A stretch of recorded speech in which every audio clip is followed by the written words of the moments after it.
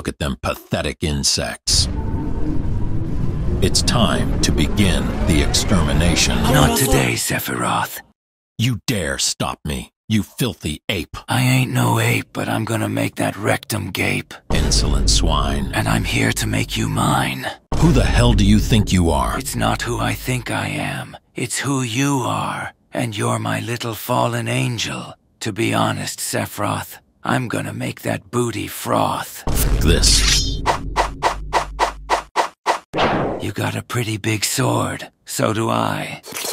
Get away from me, you freak. Nah, I'm here to take you to them sheets. You're not getting away from me, my little birdie wordy. Get off me.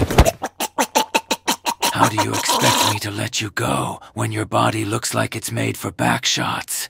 Got the foot-length hair for me to grab and choke you with. Got that wing for me to grip and rub on. And them feminine hip dips for the booty ramming. You animal, you wouldn't. Oh, I would. And I'm gonna do it with this wood. Why? Why are you doing this to me? You look down upon those weaker than you and view them as things you can kill, as though their lives aren't sacred. It's my right as the stronger being to enact my will onto those weaker than me! Our philosophy may differ, but in terms of enacting my will onto those deserving, I agree, but they need to deserve it. And you, Sephiroth, you very much deserve this. Out here looking like Korean pop star turned to a OF model. Now toot it up.